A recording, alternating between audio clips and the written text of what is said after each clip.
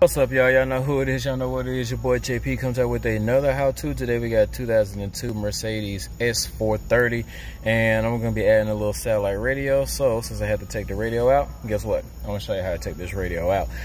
If it's your first time tuning into the channel, please consider subscribing. This is what we do: car audio tutorials, radio removals, Q&A, speaker installs, all that good stuff. Without further ado, let's go ahead and get started. First thing we want to do is hit the parking brake, which I've already did, and we want to put this in the lowest position.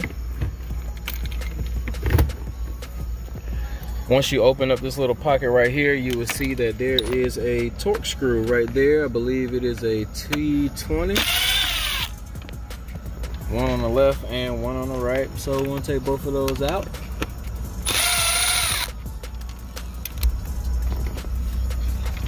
Make sure you don't lose the dang screw.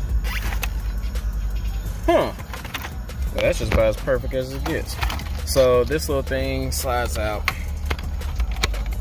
and we're gonna put that over there. This whole little front piece, which is pretty much ain't held on by nothing, I don't guess, it goes right over there. And then guess what? We have one. Now we have one in the back there too. See if you can focus. All right, so one up here at the top, one over there in the back, one over here at the top, one there at the back. And we have two screws on the bottom.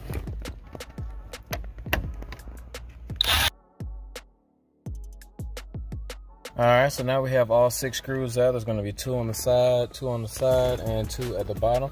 We should be able to pull that boy out just like that. All right, y'all, so that's actually pretty much it for this video. I'm not really doing a radio removal and install of another CD player, but since I have to get back here to these wires to do some testing, I want to show you how to take this radio out. So if you guys found any type of value in this video, please hit that like button. Don't forget to subscribe, share, comment, all that good stuff. Till next time, this your boy JP signing out.